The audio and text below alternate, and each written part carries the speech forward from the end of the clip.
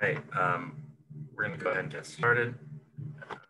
People will in as they recognize that it started, and we can watch it later on.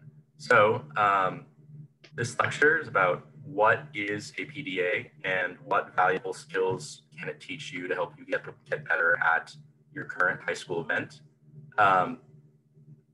Just briefly to introduce ourselves, I'm Jonah. You may have seen me around on the PF server, been there a little while, probably need to leave. Emmanuel is, I'll let him introduce himself actually. Yeah, I have no experience at all with PF or high school debate, but I envy you for that. I do collegiate APTA. I've finaled a bunch of times this semester and just love debate. I'm excited to teach you about APTA. Yeah, Emmanuel's a fantastic debater, so definitely listen to what he says. All right, we can go to the next slide. All right, so just first talking about what an APTA round sort of entails. It is a 2 versus 2 debate, similar to PF. It is pretty casual, meaning there's no suits for people that like dressing up. You can swear in your speeches. It's pretty just casual practice that goes on. But specifically, one of the most important things about APTA is that the topic changes every round. So in PF and other high school events, the topic is set and everyone debates that topic for a month or 2 months or even a year. But the topic in an APTA round changes every single round. So people can pick what they want to debate about. So when you're writing your case, you can just pick a topic and write a case on that topic. So it can be about literally anything that you're passionate about. It can be like domestic policy, international relations, economics, social justice, art, sports, whatever you're interested in. You can write a case about it and you can force the other team to debate about it with you.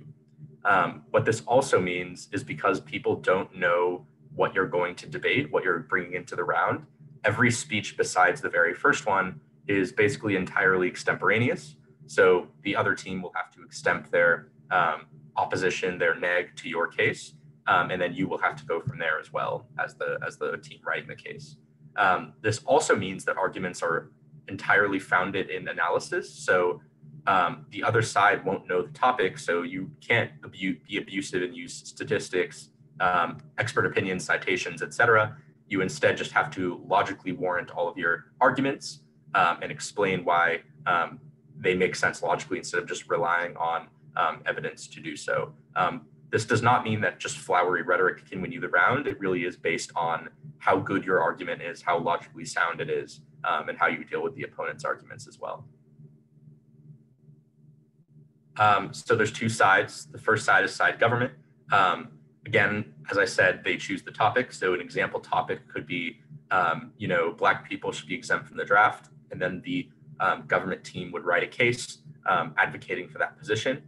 And then the opposition team would have to do the neg of that position. So they would have to say Black people should not be exempt from the draft. There are 2 speakers, as there are 2 people. The first one is the prime minister, which is essentially the first speaker on the Gov team. And they have 2 speeches. The PMC, Prime Minister Constructive, opens the debate. So they are the one who reads the case, just as the first speaker in PF would read the case. And the Prime Minister Rebuttal concludes the round. So you can think of this as like the sort of second final focus. It is the last speech in the round. And the PMR will always be the one to deliver that speech. So it's the same person delivering the first speech and the last speech in the round.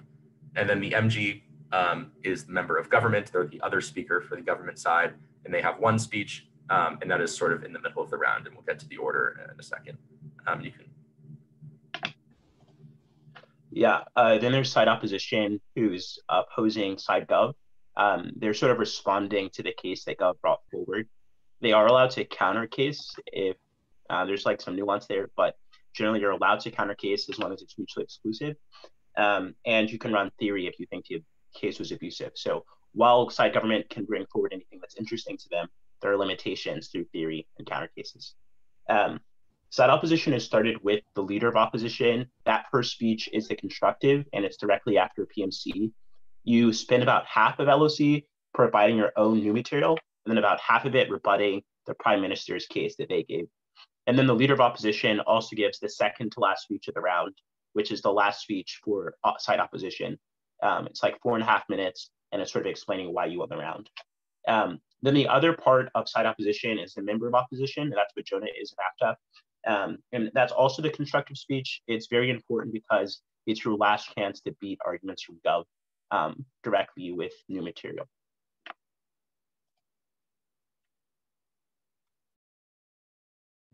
So yeah, typically if you were a new APDA novice, we tell you to memorize this. Obviously, you as high schoolers do not, but this is just sort of the order that the speeches go in. So there's 6 total speeches, and it goes back and forth between the case being read, the LOC, which is sort of the neg's case and neg responses, the MG, which is sort of the government team frontlining their own case and then beating the neg case, and then the MO, which does sort of the same thing, just in reverse.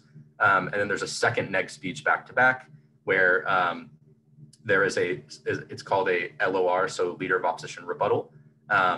And we'll get into what the 2 rebuttals are in a second, but basically there's 2 speeches in a row for the op side, and then the Gov team ends off the round with the PMR, and these are the time limits for each speech. Yeah, then this is the leader of opposition, so this is like getting to the rebuttal portion of the round. This speech is 4.5 minutes. It's given by the LO, and you'll note the LO got to do the constructive plus the rebuttal. And again, no new material. The job of the rebuttal is to do 2 things. The first is to explain why you won the round, and the second is why Gov didn't win the round. So when you're explaining why you did win the round, there's no new material, but you're sort of summarizing how the judge should feel about the arguments that were given in the round. So you could establish a framework for why you're winning, like way why your impacts are more important, like path dependencies, a bunch of stuff, like things you'll learn in APDA. And it's sort of interesting because objectively, even if you lost the round, if you can make the judge feel like you won in a rebuttal, then that's a really effective LOR. The second thing you're doing is preempting the PMR, because obviously Gov speaks last, and that's pretty broken that they can do that because they can make you look like you were losing if you forgot to respond to something or something like that. So what LOR wants to do is, as the round's going through, they want to be combing the flow a bunch of times. Like if I were PMR, like what's the strongest way PMR could collapse? What are they probably going to go for? And you can do that by looking at MG, right? MG a lot of times will be trying to set up the PMR because remember the MG is in the middle of the round, middle of the Gov speech. So they're probably trying to set up things that PMR can ultimately use to collapse. And they'll often accidentally tell you what PMR is going to say. So you can use that information to structure LOR to beat PMR before they even said a word. And the reason that's cool is because once PMR gets up and is like, they have their pre-prepared collapse and they say everything you just beat, they've lost the round. Other thing that's important about LOR is that it's really open speech. There are a lot of ways you can structure it. These are just a couple of ways. The easiest and most successful way is to just do 3 points of crystallization. That's sort of 3 issues you heard throughout the round that seem pretty important. You explain why you won under those issues. And crucially, you explain which of these issues is most important. And you want to explain the one that's most important, that it's like, would be legitimate to say that it's most important. So if there's like a nuclear war impact in the round, and then there's like a baby will like get spanked or something, like you're not going to say the baby getting spanked is the most important impact in the round, even if you're winning that issue. But if you can manage to explain that something's the most important and you're winning it, then that's awesome. And you want to do that as you go through the 3 points of crystallization. Like this is first, this is second, this is third. Another way is to do 2 frameworks. This is the one I use a lot. This is when both teams disagree on what's the most important thing. They might disagree, is the prag or the principle more important? They might agree, is your citizens more important than other citizens? So when you're doing this one, you want to do framing at the top. You want to say, okay, judge, these are the 2 frameworks you could use. We warranted ours better for this reason. Ours is the better framework for this reason. Then you want to win under your framework and show why Gov didn't. And then you want to say, but even if you think that our framework was wrong and you agree with Gov, we also win on that one. But remember, this one is less important than our framework. You want to like tell them that so they don't mess up. Finally, like you can do burdens. So it's really rare for rounds to happen like this, but sometimes you can do something called nested burdens. Is how I think of it. But sometimes government has a really awful structure where they need to prove a lot of things. So they might have to prove that they can do something. Then they might have to prove that once they do that thing, it's going to be effective. And then once that happens, it's going to be immoral, or like that'll lead to a better world. As many burdens as you can set up for Gov like that, if you win in all of those burdens, or even one of those burdens, Gov has lost the round. So that's another way to collapse. There's going to be space for questions at the end, so I won't spend a whole lot more time there, but if you have a question about the nested burden analysis, it's pretty cool. And next is PMR. Yeah, so PMR, in my opinion, is one of the coolest strategic speeches because there's so much you can do with it. So it's 5 minutes and 30 seconds, and you generally just like broadly have two jobs. The first is responding to new arguments that were made in the MO. So you recently just came off of the op block where the op had two speeches, and now it is your job to respond to any new content that was made in the last neg constructive speech. So that is your first job, to respond to new arguments from there. And then also your second job is similar to the LOR in that you need to summarize the arguments in the round and explain for the judge why you won those arguments. So you can do any of the structures that Emmanuel just explained. You can do 3 points of crystallization. You can do burden analysis. You can do the two frameworks, whatever it may be, but you aren't preempting anything because you already know what the LOR said. You are coming after them. So you can be a lot more strategic in this speech since you already know everything that the op has put out in the round. You can make strategic decisions about things you might want to drop, things you might want to try to co-opt, etc. So yeah, can we go back one slide? There we go.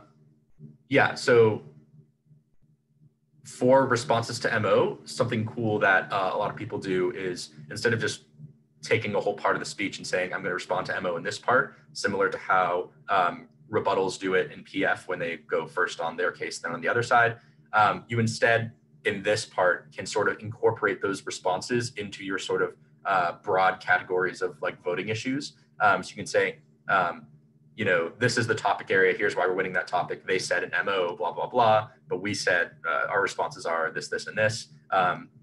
That's really important because X, Y, Z. So instead of just separating it, you can incorporate it. It makes it seem like it's really smooth and like everything they said is sort of insufficient and you won the round. Obviously, you still have to weigh. It's very, very important in this speech because it's the last speech in the round, last thing that the judge will remember, even if they are flowing, especially if they're flowing. So yeah. Go to the next slide. Then there's something called like just generally points, and they serve different purposes and they're asked at different times. The first one is points of clarification. And this is where directly after Gov has given their case statement, what you're going to be debating about, opposition is allowed to ask them questions about that just to gain more information so they can actually debate and access the round.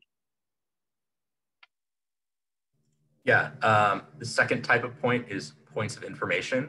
You can consider this very similar to cross-examination in high school debate, except you need to call the point of information in the middle of someone's speech, and they can choose to accept that point or not. If they choose to accept that point, the person that called it will then be able to ask a question similar to a cross-ex question, trying to poke holes, etc.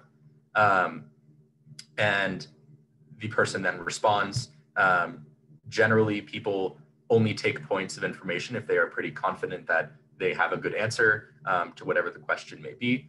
But yeah, this is sort of the only mechanism to have cross-ex in APDA is through points of information. And then the final type of point, and something that, in my opinion, other types of debate desperately need, is called points of order. So what that is in the final two speeches in APDA, the two rebuttal speeches can't make new arguments.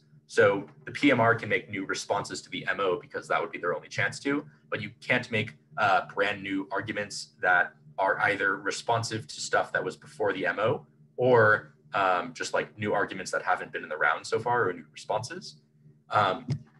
When this does happen, because it does, people do try to get away with it, the other team can call point of order in the middle of the speech.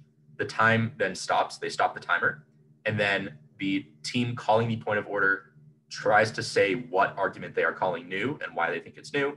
Then the other team has a chance to say why they don't think it's new and where they said it previously. And then the judge takes that both sides under consideration and sort of rules on that either on the spot or later on when they're coming to the RFD. They rule on if it was or was not new. If they do find it is a new point, they will just cross it off the flow and not consider it in the RFD. And if it wasn't, obviously, they will take it as considered. This is super important, in my opinion, because it is a good check on abuses, because debaters can sort of call each other out for breaking the rules. All right, so what do you learn from APDA? And we'll get into a second how it applies to PF, but what do you learn? The first is analytical responses. Pretty clear why this is the case, because you cannot have cards in APDA. So you must just like basically use your brain to figure out what responses are responsive. And you must use analytics for all of these things because there are no cards. The second is argument generation. So what we mean by argument generation is when you hear a topic, you can very quickly think of a lot of different arguments or responses to that topic, just based on your ability to like garner up arguments. So why this is, actually we'll get into that in a second. The third one is topic breadth. So in APDA, obviously, as we previously mentioned, there is a new topic every round. So not only for case tournaments where people write their own cases, you'll have a really, really wide scope of topics that you must debate about, but also at things called motions tournaments where they preset the motion before each round, the tournament directors. Those are also going to be pretty wide range of topics as well. So you generally get a wide variety of topics that you must debate, and you learn a lot about all of those topics. And you necessarily must learn all about them if you want to be successful debating them. And then finally, strategy is a really big one. First part of that strategy is argument interaction.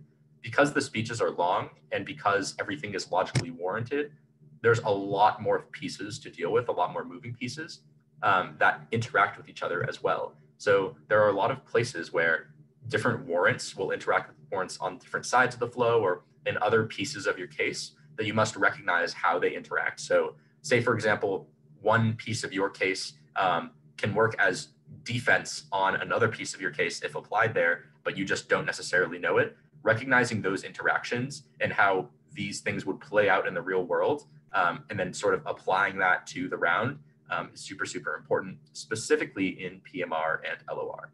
And then second, collapses. Everyone in debate does collapses, but collapses in APDA are specifically important because there's just not enough time in 4 minutes and 30 seconds or 5 minutes and 30 seconds to fully go in on every argument in the round that has been talked about. So you must collapse on what you think is the most important and then get into the sort of smaller things, as is done in final focus and summary and PF. And finally is time allocation. This is maybe one of the most important things that you can learn in public forum, because if you mess up your time allocation, it can really mess you up for the rest of the round. APDA teaches you time allocation, especially in speeches like the LOC and the MG, where you have to figure out how much time you want to spend building your own arguments and how much time you want to spend responding to other arguments. So why that's super important is people, for example, have gone and spent most of their speech developing their own side of case because that's what they thought is strategic, and very little time actually beating the gov side of case. I won't name any names, but people do that. And sometimes it is quite effective, but the determination of when to do that is really important and when it is actually appropriate to do so and when it's appropriate to instead go and respond a lot to the on case. That can be very applicable in speeches like rebuttal, where you have to make that choice if you want to say frontline literally everything on your case and just go all in on your case versus frontline only just maybe the turns and then go on and heavily cover their case. We can go to the next slide now. I'm smiling because Jonah always tells me that better time allocation. All right, so how do these skills from APDA apply to public forum? So the first one, analytical responses. This is going to majorly help you with rebuttal and front lines in rebuttal and summary. So a lot of people like pre-write their front lines or at least think about what they're going to say beforehand. But when you come across responses that you haven't thought of, a lot of people freeze up. I know I did when I was in public forum. If there's like a brand new creative response that I haven't heard of or thought of, I don't know entirely what to say to it. So this really helps you find out what to do there, because you can have this sort of background where you just make analytical responses on the fly to a variety of different topics. And because you know your argument so well, it'll be really, really easy to apply this sort of analytical skill that you have to frontlining, and specifically to rebuttals as well. A lot of PF is can be just like logical responses, like that argument doesn't make sense, here's why. And you don't need cards for all of these types of responses for judges to buy them. So if you have a background in analytical responses, and you can see these sort of logical link chains and why parts of that chain may be weak, you can call that out in rebuttal. Even if you don't have a pre-written response for it or a pre-written analytic, you can just say it during a round, and it will be taken as a good response if you make a good point. And then in argument generation, very similarly, there is a lot of different types of areas that you can make responses in PF. For example, in like IR cases, there are plenty of IR responses for rebuttals, like for Saudi Arabia or whatever. There are plenty of responses about oil or war, or Saudi Arabia doing something bad or the US doing something bad, whatever. But there are also responses you can make about things like human rights, or the things you make about social justice. So if you know a lot about these types of arguments, there are plenty of responses you can make in rebuttal that your opponents won't really see coming, because they're from a different sort of topic area. But they are still very important responses, because you have now a wide variety of topics that you know about, and can now apply those arguments to these sorts of topic areas as well. Topic breadth, very similarly. What I want to note additionally for this is about case writing.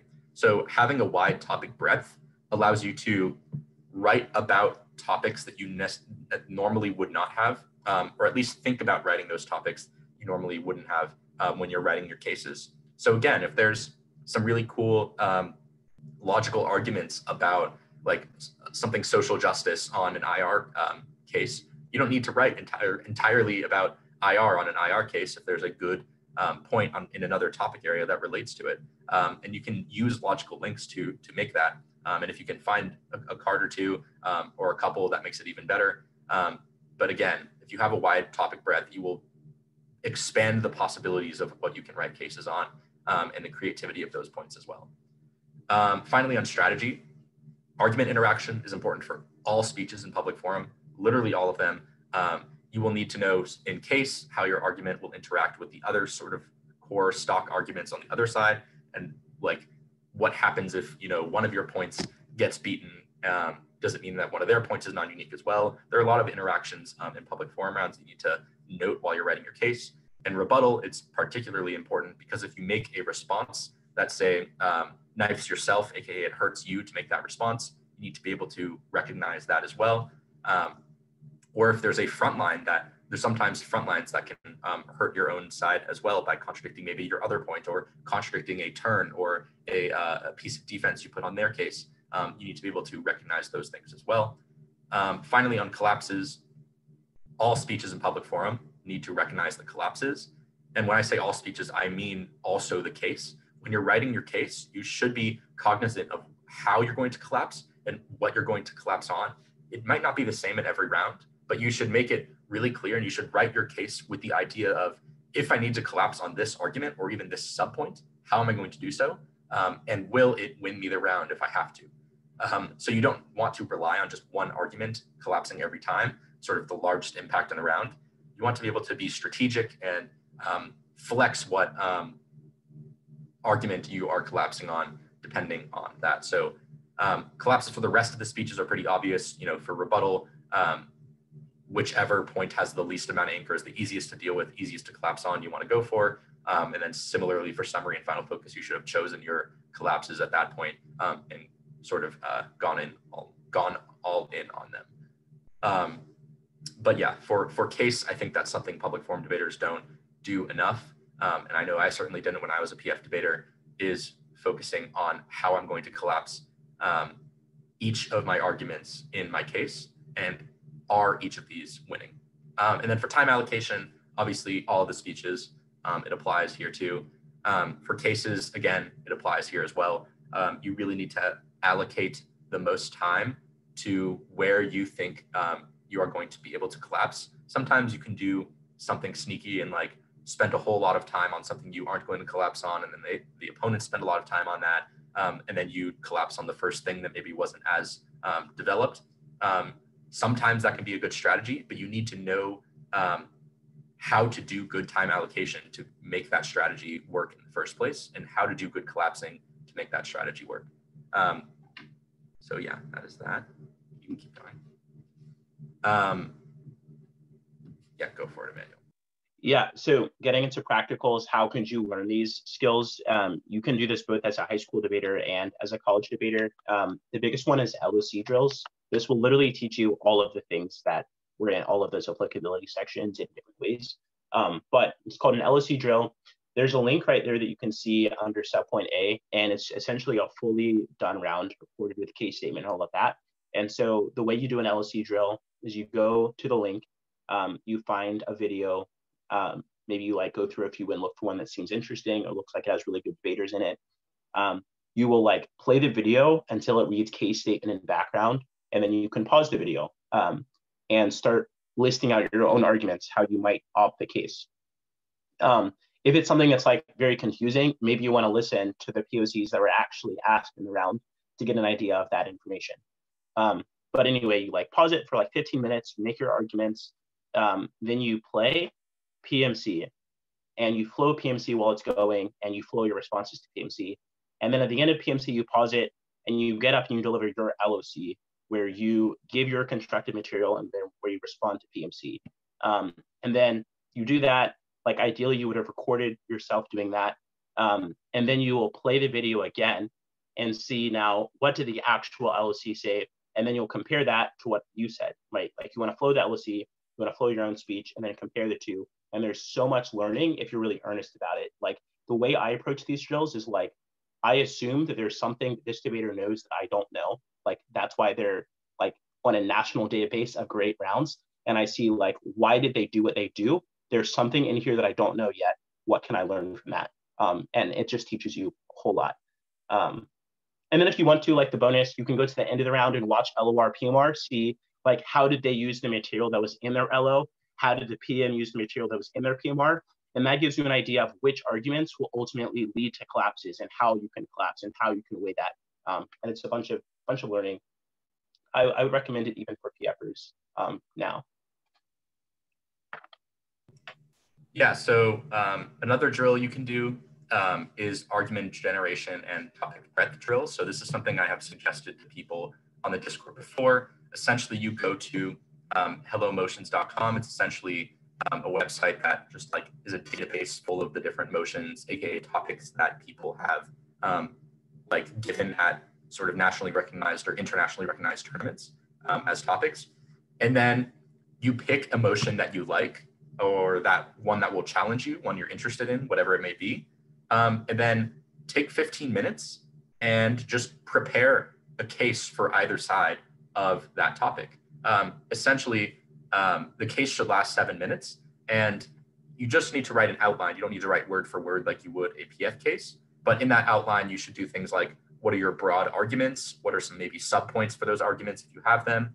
What are the specific warrants for your arguments? And what are the specific impacts for your arguments? Those things are good to include in your outline. And it can be hard to do this in 15 minutes, especially if you have no experience on that topic. But the more you do it, the more you'll be able to generate new arguments and generate content for a case that should last around 7 minutes. And after you do this, after you take the 15 minutes, at the end of that 15 minutes, you should deliver the speech and record yourself and redo the speech if you want to afterward and see what you could have improved on. And figure out, this is the most important part, because if you just do it over and over, you won't learn much from it if you don't do much reflection, is figure out what you did badly and what you messed up on, and repeat that and specifically focus on that sort of issue area when you do your next speech. And this will not only help you see what your problems are when delivering speeches, whether it be warrants impacting whatever, but also just like you will inherently get a wider range of topic knowledge on a really big range of topics, because you're just picking random topic areas to do this from. So this is a very, very good drill for PFers. I have convinced some good PFers to do this, and they have said they find it very helpful, especially for things like summary, where you can do a lot of analytic frontlining. Very, very helpful drill to do. Yeah, two quick small things I'll add. Sorry, Jonah. First one is that you should be recording your speeches so that you can go back later and learn from them just in general and these drills. And the second thing is, what was the second thing? Oh, yeah. In general, when you're doing drills and learning, like don't just fixate on what you did badly and how you can improve it, but also try to understand earnestly what are you already doing well? What are your strengths? Because it's what you do well that will lead to a ballot. It's not fixing what goes wrong. So like just make sure you do both. Yeah. So this is sort of like practical implementation. Jonah, I'm not sure if you want to do breakout rooms or not. You can let me know, but we're going to do something called think, pair, share, and it's building off the second drill that Jonah just did. We're going to give like a motion, then give you like 3 minutes to think on your own, like what are arguments I would give for this side. Then after that, we're going to open breakout rooms if Jonah decides that. If not, we'll do it as a big group. And for 5 minutes, we'll just talk about, like, if we were building a case, how would we build this case? What arguments would we give? And we're going to try to do analytical responses. So, like, we're not using evidence, but logical warrants about what is true about the world. And then we'll get back together and, like, construct the case together. Jonah, do you think it makes sense for breakout rooms or? Yeah, we can do breakout rooms and just split them in half. So 3 in one, 2 in the other. Sweet. And we will assign. So the first breakout room will be goving the motion, so sort of affirming the motion. And the second breakout room. So just pay attention when you get in your rooms, what you are. And the second one will be opping, so neg to whatever the motion is we're about to show you. So just pay attention which breakout room you're in, 1 or 2. 1 is gov, 2 is op. There'll be 3 of you in one, 2 in the other. But we're first going to have you think individually for 3 minutes, and then we'll put you into the rooms where you can then talk to your peer or peers about the topic. And then after about 5 to 10 minutes, we will pull you back in here, and then we'll talk about what cases we would put together and how we would run it. Sound good to everyone? Can I just get like a double check that everyone's here, because there's going to be one breakout room with only 2 people. Can you just like quickly either do a thumbs up emoji or like unmute your video real fast? Man, you should unpin your video as well. Oh yeah, I should do that. Yeah, it's not pinned. Okay, Evan, and then did Eric and Spec do something? I didn't notice. Okay, great, lovely. Okay, so yeah, I'm gonna put you into rooms now. Oh, we should show them what the motion is. Yeah. All right, All right. motion. My bad. Go ahead, Jonah. All right. The motion is this House would abandon the use of economic sanctions as a tool for achieving political aims. So that is the motion. The first breakout room will be gov, so affirming. The second breakout room will be op, so the negation. We'll give you 3 minutes to think about both sides right now, and then we will put you in the breakout rooms where you will be assigned your side and develop points for your side. And then we'll come back, we'll share them. Sound good? Everyone have the motion down? Also put it in the chat. So first breakout room is ASLR, Eric, and Spec. And room 2 is going to be Evan and Sean. And I'll just put a timer now so you can think individually.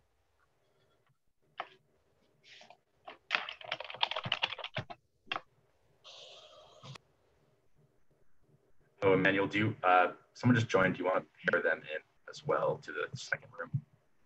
Yeah, let me do that. I'll preview really quick on what we're doing.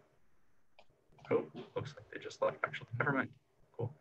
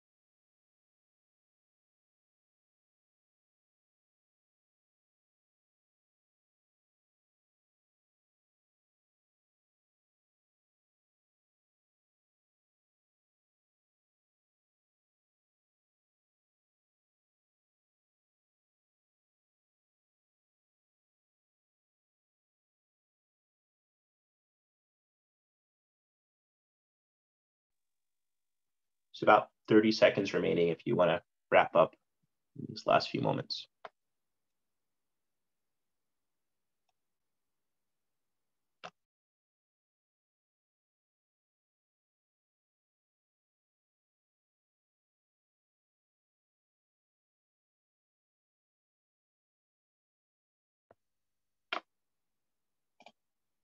All right, cool. I'm gonna open all rooms right now, and it's gonna be like 5-6 minutes in your rooms, like discussing and pulling the arguments together for your side, and then we'll get together again and discuss.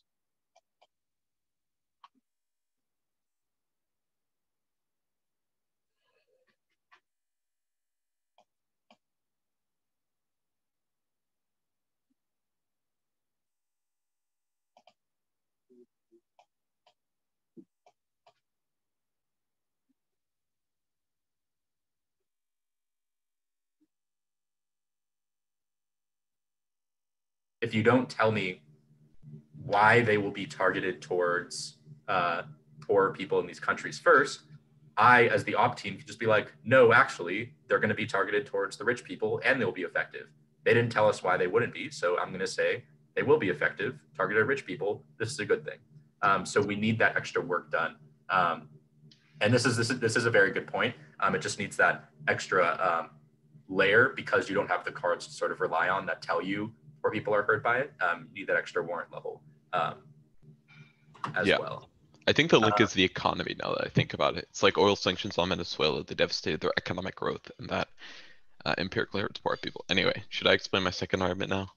So, wait, let's talk about what you just said.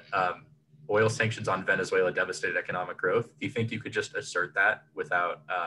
Well, I mean, obviously explain more, right? You explain right, how. Without a card, how would you talk about that?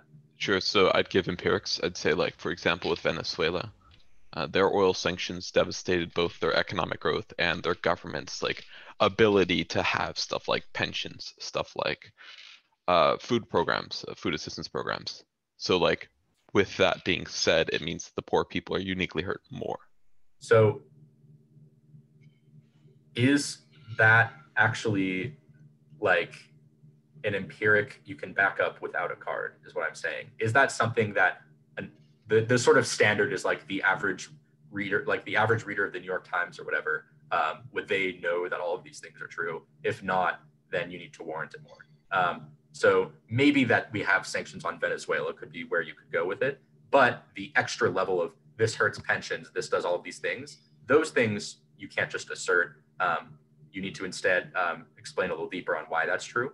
But what you could expand it is why that's true for all countries with sanctions and why that's going to be true for all countries with sanctions. So, for example, if you just say that sanctions hurt economic growth and warrant why that's true instead of just talking about Venezuela, you can be like, well, if you warrant why sanctions hurt economic growth, and then you say why sanctions are applied to a lot of different places, you can talk about why it'll hurt economic growth like everywhere instead of just in one place. So yeah, but yeah, no, these are definitely like correct points and good points. The point that we're trying to make with this drill is to really think deeply into what role cards play in like doing the work and the warranting, and making you do that work instead, and without like empirics being involved in it necessarily. Okay, yeah, good though. Let's go to your second point. Oh, Jonah as well. Someone has their hand raised. Did you want to take that now or after? Would it be okay if I tried to give an alternate explanation to the sanctions? Yeah. Go for it.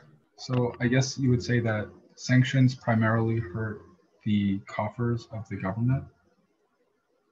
Is that so far so good, or? Why do they? Sanctions hurt because governments rely on taxpayer revenue to do business, or not to do business, to like fund things. And if there's less, if there's economic sanctions on a country, it means that there's less trade, which means that the government gets less money. So and that's then good. Go ahead. Sorry. I think the one, I think you're definitely there. I think the one thing you're missing is just clarifying what sanctions will do. Because there's this sort of idea that sanctions like overall will always cause less trade, will always do X thing. But I think it needs to be clarified that sanctions can be different, and they can have different effects depending on the country. So you need to sort of talk about and warrant which one is the most likely, which one is the most most effective, most likely to be used, and then what the sort of impacts of that would be. So what you're talking about is the sanctions that would be either targeted at the poorest people, increasing the prices, then making it so there's less tax revenue, or sanctions on like really rich people, reducing their income, less taxes on them, kind of thing. So I think you are there with all of your points. Just need more on why the sanctions you're talking about will cause that sort of tax decrease or whatever it may be. Does that make sense? Yeah. All right, cool. Yeah, keep going though. You were getting there. Yeah. And then so the second point is the government it's in charge of spending, and the government has to allocate spending between different sectors. One would be welfare, the other would be the military. And then I would say that because of worse economic conditions, and you already pointed out like the areas needed that I still need to prove about worse economic conditions, that means that countries inherently become more unstable, which means that governments always have an incentive to prioritize military spending over welfare spending, and then that hurts low-income individuals. So why does military? It's inherent, but why does military spending hurt low-income individuals?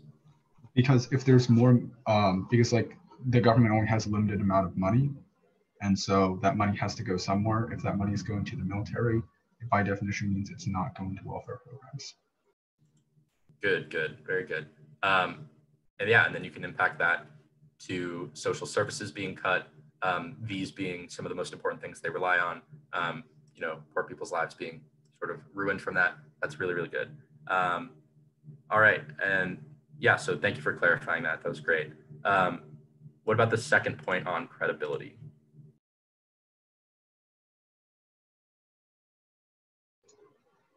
I think ALSR or whoever that was left. Yeah, Laura said to go. Okay, I guess I'll take over this. So I didn't really understand the first part on the UN and NATO. Eric, do you want to try to explain that, or? No, I'm not entirely sure what he's trying to say there, but. Okay, I guess I can do. Wait. I didn't write the credibility arc like at all, but overall I think the idea was kind of that it leads to like I guess like the globe becomes like divided by sanctions, and I can explain that part because it was just like the first part. That was the part that he wrote, and then I did C and D. So yeah, so I guess drop the first two sub points, quotation marks. So for the second point, the idea was that basically what sanctions do is sanctions, going off the previous idea that sanctions cause economic devastation, sanctions are inherently unpopular by the countries that are being sanctioned. Because that is true, those countries have less of an incentive to work with the United States. And the reason for that is because they view the United States as opposed to their interests. Therefore, they're not going to be working with someone who's directly opposed to their interests, unless obviously there's like some exigent circumstances. And because of that, there is another outcome, which is that countries still need trade. And so they will likely turn to actors who are viewed as less opposed to their interest. And when that occurs, so the example that we gave was, let's say North Korea trading with China, and then Iran also trades with China, and Iran trades with Venezuela. And these are all countries the US has sanctions on, minus China. And because of that, they're more incentivized to trade with each other, and that splits the globe amongst economic blocks. That's really bad because that hurts globalization. Globalization is good because, opportunity costs, when the world works together, there's better economic outcome, etc. Okay, I like it. So I can kind of explain the third point. I didn't really like explained it super well when ASMR was like writing all our arguments together. But basically, the idea is we end up hurting somebody economically. We can, if like, okay, so we're like, by enforcing sanctions, if we're enforcing sanctions on a smaller country, then like we can just tie back into our Venezuela example. Yes, I know it needs like more warranting or whatever. Yeah, we need a warrant into like economic devastation and such. But like if we do that work, then like in the case of a smaller country with less economic power and less like existing I guess influence, then we like economically devastate that country, we hurt the poor, whatever. If it's a larger country, we can like just like tie into China, like in the status quo, China's growth outpaces the US, whatever, even like despite US sanctions. So I guess like with in like larger, like medium to larger size countries, they will like join, I guess it kind of ties into our second point, like that they'll form like economic blocks and such. And so instead of trading with us, they trade with whatever the friends or whatever, and we lose out on that trade. We hamper our own economic growth, and they benefit from it in a way, kind of. I don't know. It's Yeah, that's good. Just what my only question would be, what would be the impact of people splitting up into economic blocks? Yeah.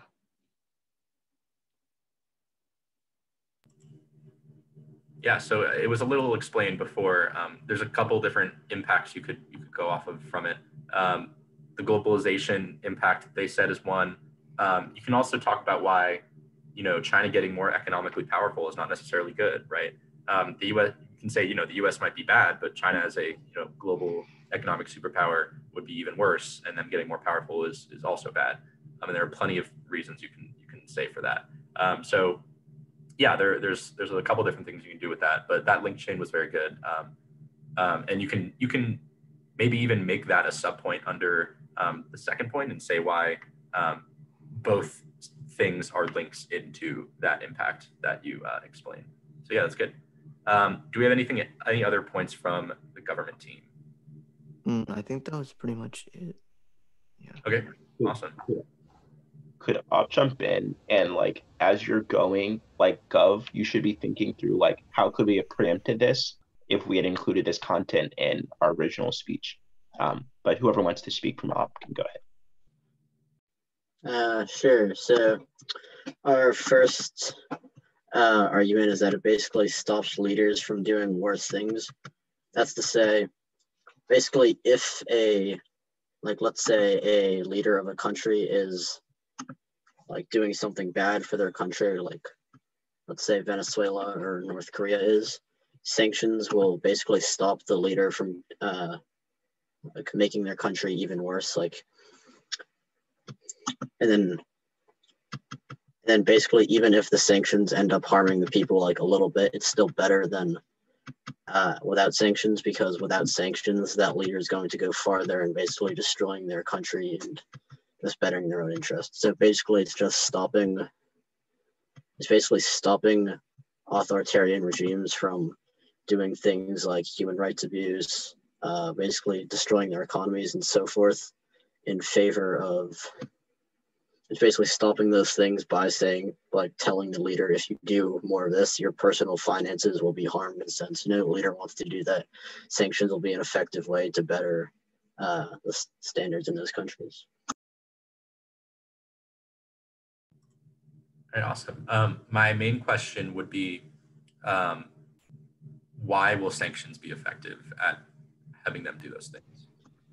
Yeah, I kind of glossed over that. So basically, it's because I'd say for most people, such as like say Maduro or Kim Jong-un, their number one incentive is usually like financial. So if you can sanction them such that the sanctions are harming their personal finances, the idea is like sanctions will be fairly effective in like swaying them one way or the other, because it's like incentivizing them through their number one incentive, which is like their personal finances. Yeah, that's good. And this is like pretty nitty gritty, but the only other thing I would want is like why sanctions are likely to hurt their personal finances, if that makes sense. So like it like definitionally does, but I think both teams need to prove why sanctions either are effective or aren't effective in doing their, their goal, because there aren't any cards. So if the op team can prove, or if either team can prove that it is or is not effective, there's a lot of different arguments that you can make off of that, based on specifically this. If it's not effective, then they won't care about their personal finances because they aren't actually hurt, etc. But yeah, that's good. Do we have another argument from op? Yeah, I can take this one. So the next argument kind of concerns what the alternative to sanctions would be. So starting off, in the absence of sanctions, it's not like governments such as the United States are not going to do anything on the international stage to pressure their opponents. For example, with Venezuela or North Korea, if the United States were to simply stop putting pressure on Maduro, who they have said in the past has committed humanitarian atrocities, same thing with Kim Jong-un, they would be seen as weak, they would be seen as going back on their promises, they would be seen as condoning humanitarian abuses. So they would have to do something.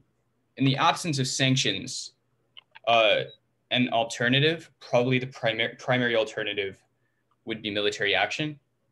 The warrant there is basically just, I can't really think of another way to put pressure on a dictatorial regime outside of either economic pressure or military pressure. That is comparatively worse than sanctions, even if there are bad effects from sanctions. It is comparatively worse, A, because military conflicts directly kill civilians, directly kill soldiers, directly kill a lot of people.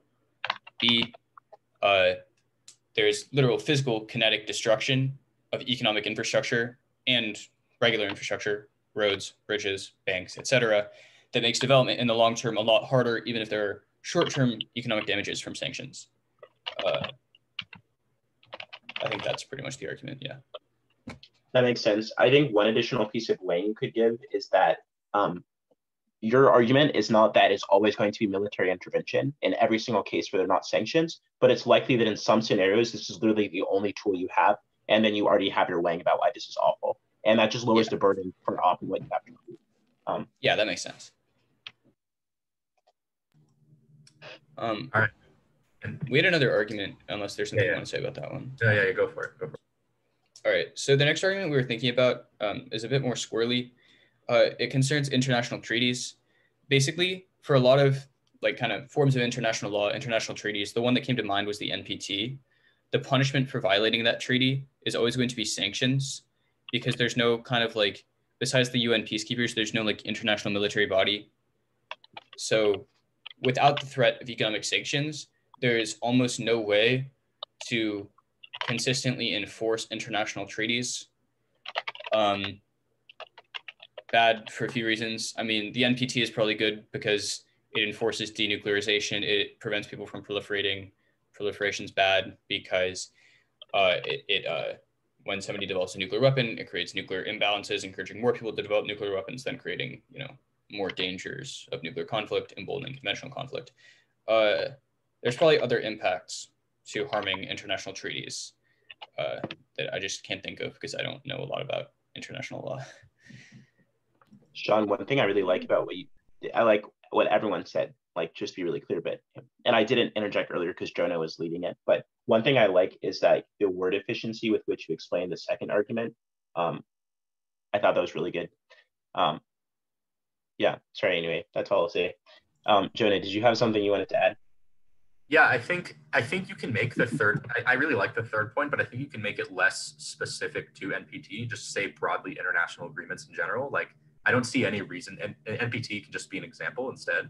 I don't see any reason why any other international agreement would be any different, right? Because there's no mechanism to enforce any of this without sanctions or literal invasions. So you could just say, and you could just think of different broad categories of where international law exists, like climate change, human rights, obviously nuclearization, as you said. Any of these things where international law tries to be influential, if you can't enforce it with anything, aka if Gov is correct and you remove sanctions, then there's literally nothing you can do, and no international law has any teeth ever. So yeah, that's super good. And you can even link that into your sort of second argument and say, if we don't have this to enforce it, but someone's causing really, really bad human rights abuses, then the international community is going to step in militarily more. And that's really bad, right? Because that's the only other way they can do so. So yeah, I think that's really good. And it can link really well into your second point as well. I'll ask this to the op first. What, after hearing the sort of Gov's points, what do you think you could have added into your op case that could have preempted some of their arguments? Let's go back and review what the Gov was for them. There you go.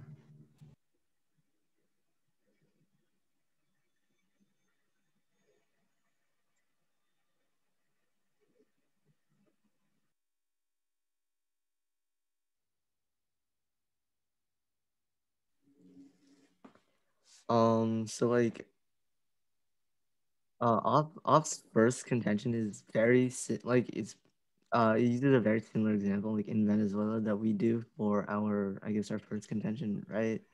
Mhm.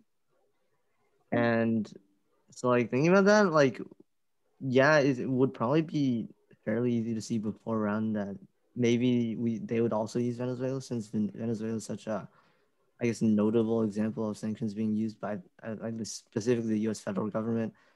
And so we say that Venezuela gets like economically harmed, and so like they say the government will harm them if there are no sanctions, and in this case we stop the government from harming them.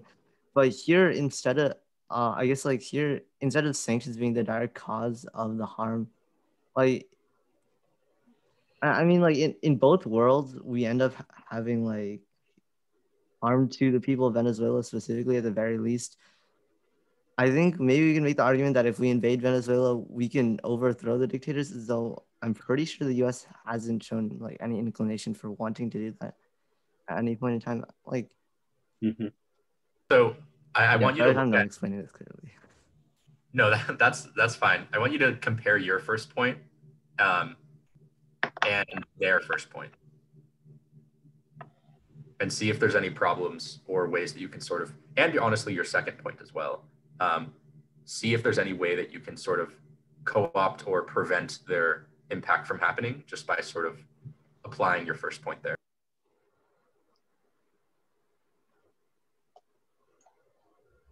Also, no pressure on you, Eric. Like, if anyone wants to jump in from Gov, feel free. Yeah, whoever spec is, go for it. Yeah, so what I was like just listening to both cases, I realized that in the round, both sides make the assumption that the United States uses economic sanctions against quote, bad countries for, quote, good reasons, which is something that we could have preempted by just saying like the United States uses economic sanctions against certain countries that maybe do not like actually have human rights violations or anything like that. And if we stop those sanctions, that's good because, the country's not doing anything. It's just the US exerting influence. And I think that if we just focus in on those countries, it takes them out of a lot of like their examples, because if the US is just using economic sanctions to gain political leverage, it doesn't make sense that it would militarily invade. And if it's not preventing bad actors from messing things up further, then there's no impact on that level. So I would say that we could have started off by saying like the United States primarily uses economic sanctions against countries that do no wrong, but right, and you can right, exactly, and you can even say the most popular cases are those against really oppressive dictators, but that's not the majority of cases, you can say, right? The reality is up in rounds like this. Reality is up to what you can warrant and what you can sort of logically prove. So it might not be like in reality true because there's no way of knowing without cards if it is or isn't. So if you can logically prove why the majority of cases would just be viewed for political leverage instead of for actual human rights reasons, that's 100% something you can do. That's very good. Yeah.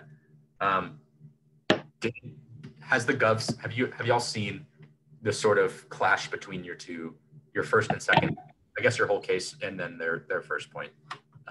Do you see why that sort of beats their first point? Or does op see why that beats their first point?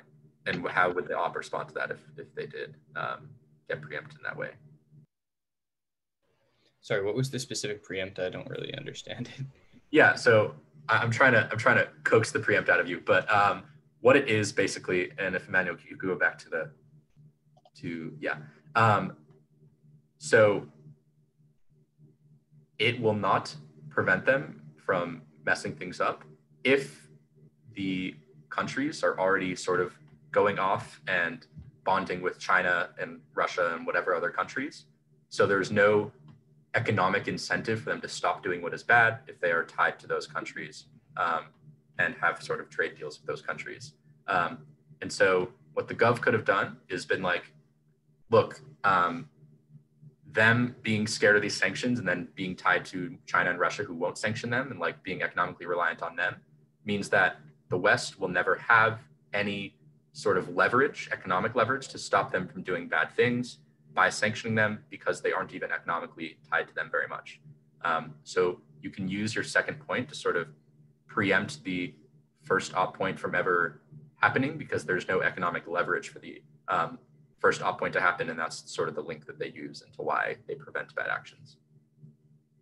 Does that make sense? Oh yeah, I think, yeah, sorry. I didn't really understand the question when you were asking it. That was one of the things that we were thinking of this to say that like if it's not actually effective, then what happens is it prevents risk of solvency from ever occurring.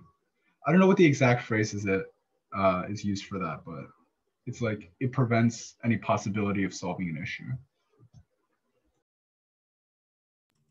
Yeah, for sure.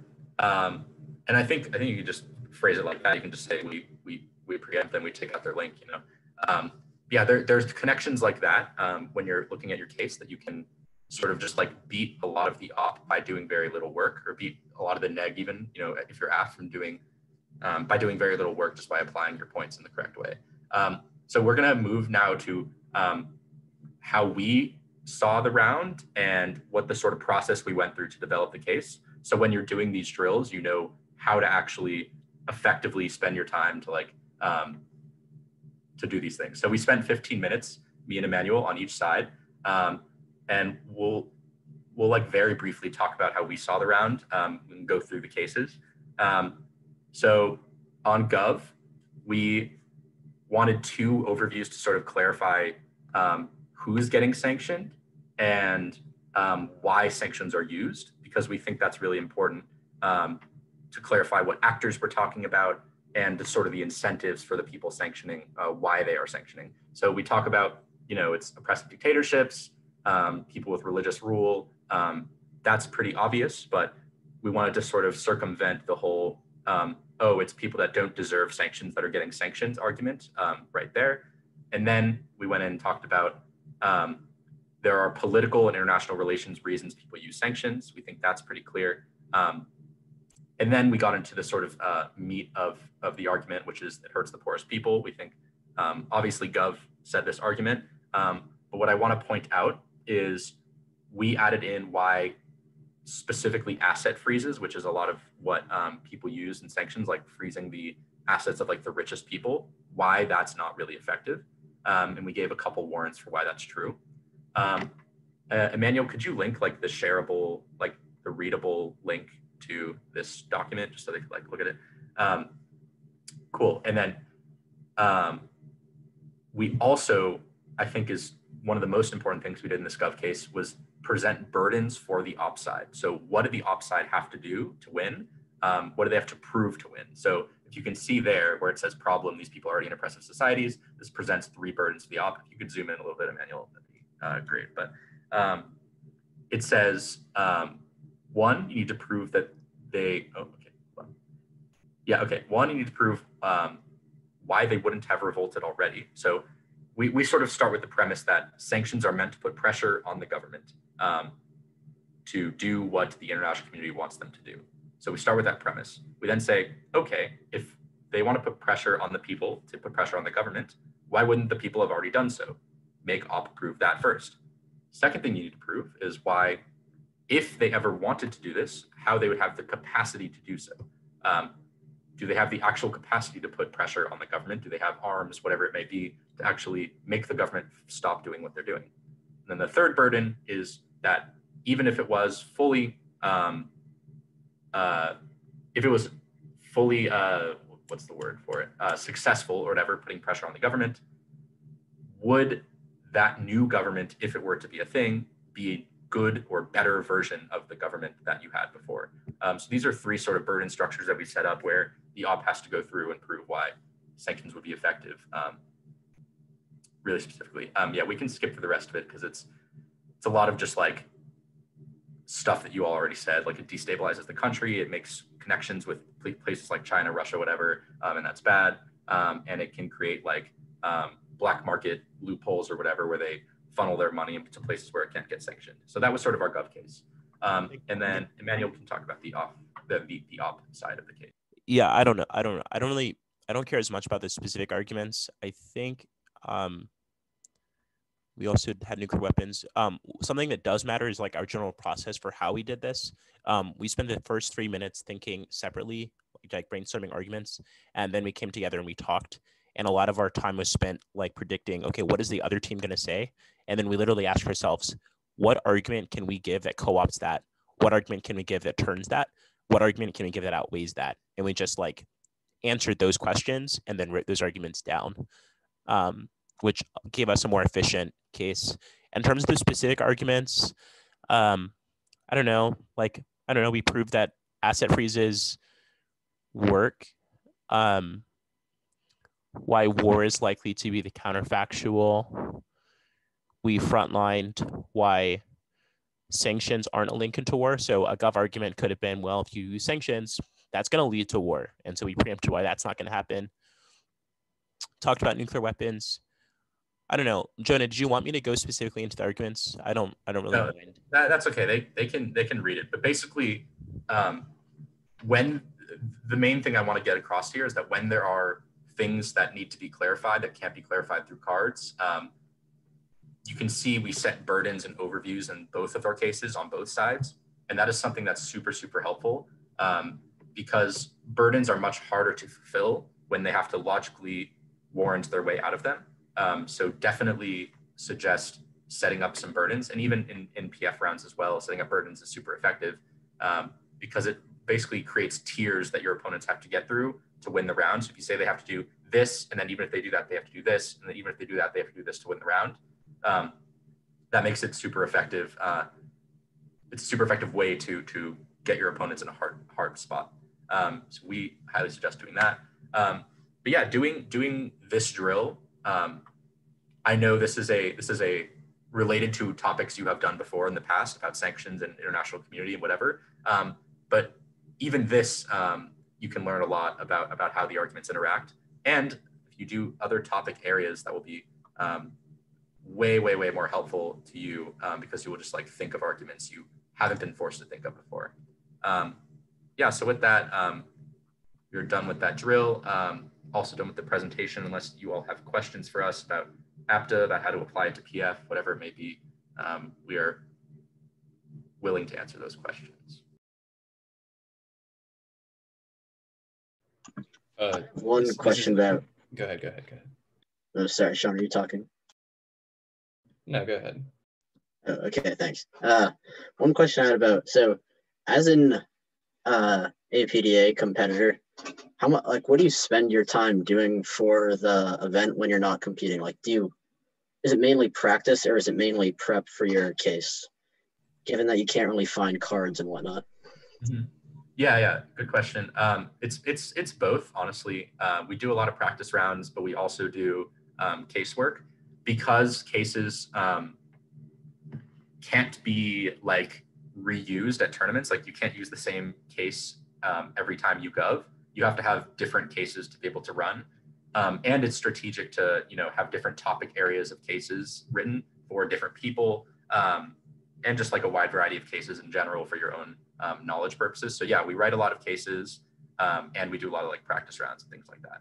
Good question.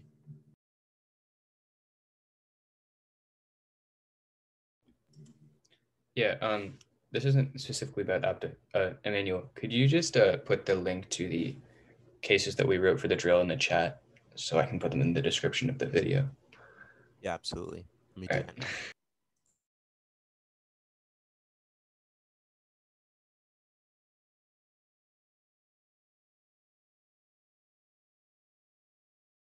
And I guess I do have a question about APDA.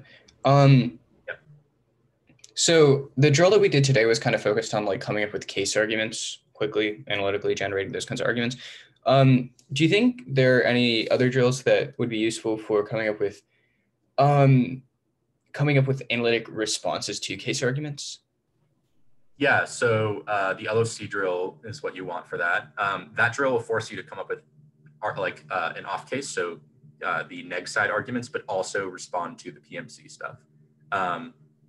Yeah, basically we linked earlier, and we can link it again, is just like a list of APDA rounds, like a spreadsheet of just many rounds. And then you just listen to the case statement, the background, and then the PMC, and then you develop your off case or your neg case, and then give the line by line to the PMC as well. And that'd be a really good version to do for that, because there's a really, really wide variety of topics on that spreadsheet. So two other things that are really helpful. The first is re-giving speeches that other people have given that were fantastic. Like you watch them, flow them, and then re-give their speech, and you can record it.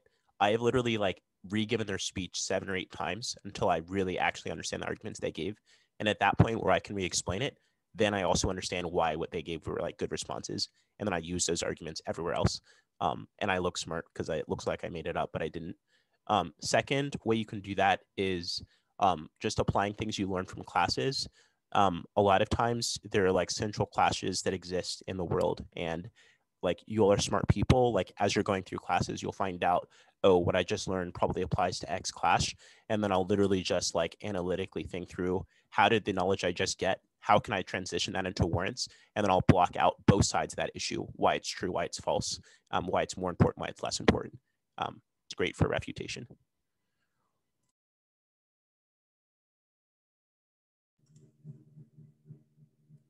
any other questions from people? And if you think of something later, you can always feel free to Discord DM me. Spec, did you have something? If you ever give this drill to people who are more unfamiliar with APDA, or people who are familiar with PF but not APDA, would you recommend everyone learning fully the APDA format before engaging the drill, or just having people, like, if they were to give out all of the speeches, would it be okay to just do like PF speeches but cases are impromptu? Yeah, that could definitely be good. You don't need to know the APDA format. We kind of just explain that to show what the format we do is, if anyone is interested in college Parley, and sort of the basis for the analytical structure, like being no cards. But no, you can definitely use the PF structure and just do analytical cases just on the topics, on just like the random topics on hello motions. You can certainly do that, and that'd probably be pretty applicable as well if you do the PF structure that people are familiar with. Feel free to like reach out if you have any other questions too. You all are kings. I'm like really proud of you for, I don't know, a couple days after Christmas attending a lecture. So Jonah, did you have anything, like any other thoughts? Nope. If you have questions, feel free. And if you ever want to like record yourself doing a redo or something for a speech, I'm almost always down to sort of like listen to your redo and critique your speech for free or whatever. I love this format. I love sort of analytical speeches. So if you ever want to improve, feel free to send me one of your redos, and I'll tell you what to improve, what you did well, whatever. Yeah.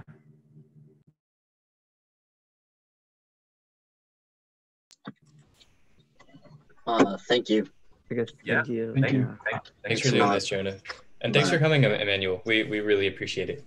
Yeah, absolutely. It was fun. Bye. Have a nice day. Yes.